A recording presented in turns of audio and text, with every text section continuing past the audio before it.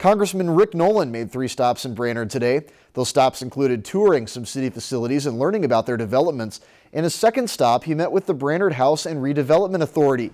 There, he was given a tour of apartment buildings and met with some of the residents of North Star Apartments to discuss the conditions and upgrades he's seen over the years.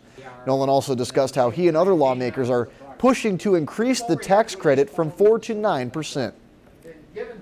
My dad's twin sister lived here. It's a wonderful facility, and it's nice to see how it's been upgraded over the years. It's in wonderful condition. It's extremely well managed.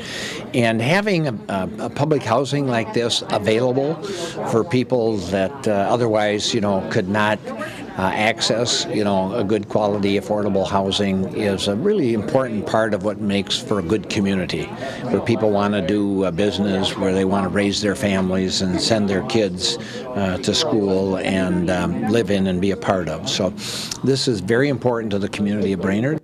Congressman Nolan ended his day by visiting a business called The Shop in Brainerd. It provides community support to youth as they transition into adulthood. If you've enjoyed this segment of Lakeland News, please consider making a tax-deductible contribution to Lakeland Public Television.